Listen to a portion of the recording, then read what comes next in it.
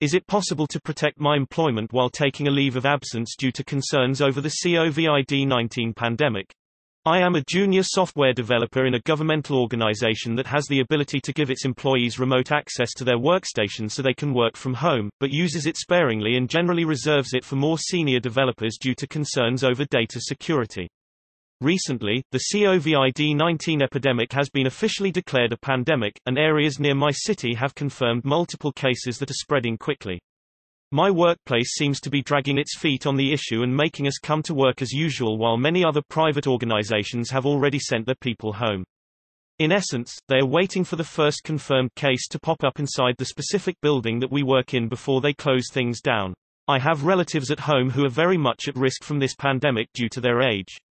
I cannot in good conscience allow COVID-19 to enter my home and risk my family members' health.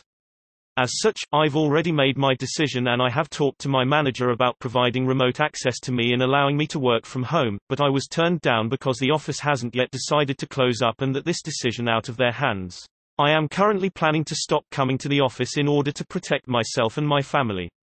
I have consulted with an attorney and I've determined that that puts my employment and my relationship with my manager at risk, because I am in an at-will employment state in the US and technically a pandemic doesn't really protect me from being fired.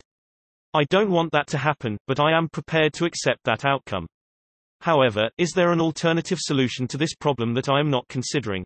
This is in the US, by the way. However, is there an alternative solution to this problem that I am not considering?